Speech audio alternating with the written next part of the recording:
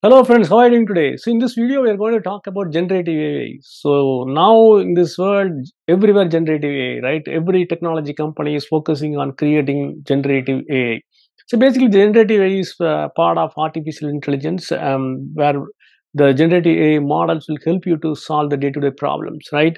So in this video, we're going to see about in a technology company who are all the roles involved in creating this generative AI, and what are all the languages they use to create this generative AI, and what exactly the model is, and how the model is going to help the organizations in achieving their goals. Okay, so when you take an example of robo, what happens? You might have seen the robos helping the people in the restaurant to serve the food, and some robots play soccer, and some robots play ping pong.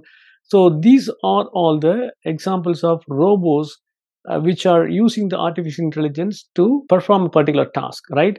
So similarly, when it comes to the generative AI, it is not going to be one size fits all. You may have different use cases, and this particular generative AI is going to solve the use case for your industry in different ways. Okay, so I have come up with a chart, and that chart will explain in a technology company what exactly happening for generating these generative AI models and how it is getting used in the real-time scenarios. Okay, I have put down a couple of columns here that talks about the roles being performed in technology company in creating this generative AI.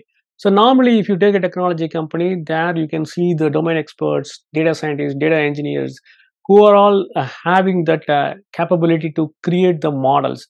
So basically, the model is kind of a robo where you feed in the data and it will learn the data and react accordingly. So, what are all the languages being used to create these models? Python is a key language being used for creating these models, and TensorFlow and Keras, OpenCV, these are all the languages being used, commonly used to create these models. So once after creating the model, these models are trained with set of data, and once after the data is fine tuned and given to this model to learn, and this models will learn those data and produce effective output for you to solve a particular business problem.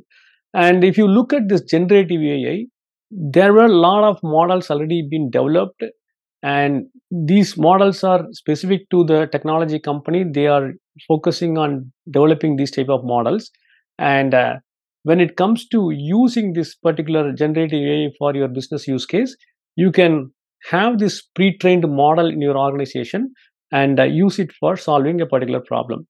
So when it comes to generative AI, you must understand one thing. One set of people who are technologists who creates this type of models and train the model, and it will be available as a pre-trained model for your organization to use and avail the benefit. And second group is focusing on using the model, and you don't need to have a core technical skill to use this generative AI model. You don't need to have this language skill, scripting skill to create the generative AI model. All you need to know is how to use that model. So if you get this pre-trained model, you can put into your organization and then feed in your particular data and get to know about the output, and you can get to know about a critical problem to solve. Okay, so in this chart I just mentioned the roles and the languages, and then how these technology companies are creating these models, and it is going to solve the particular business problem. So normally, if you take a generative AI, which is branch of artificial intelligence, in this particular case, there are four well-established model available for you to use. So basically, this foundation model has the ability to learn more data and high quality. It will produce high quality output, and since this has this high quality output capability, and it has the suitability to a different organization, this particular model in generative AI can be used for market analysis. For example, if you are a finance organization, you want to have customer details and customer analysis, and what type of finance product is suitable for a particular customer. So for those particular type of use cases, this foundational model will be so useful. And when it comes to medical procedures, surgical information, all those things, the foundational model in generative AI will be very much useful. Next one is GAN, or Generative Adversarial Network Model. So basically, this model has two submodels in it. One is that generator, and another is a discriminator. So basically, the generator model, submodel in this model, learns the data whatever you give as input, and then discriminator is the submodel that will produce the output and distinguish the output from the input. So these type of models are very much useful for video creation, image creation. For example, if you input multiple images, it will produce an unique and optimized images. And the third model here is the transformer model. So basically, this transformer model has the ability to learn a lot of data from you as a input provider, and it will create the optimized output. For example, if you want to create a website and you want to know the code, pages, all those information you may need, right? So if you give the input details, like I want to create a home page with some login screen, and once after that I want to show the products in the page. So these are all the information that you are going to give to this model, and this model will generate an output of exact web page that you are expecting. Best example is virtual assistant.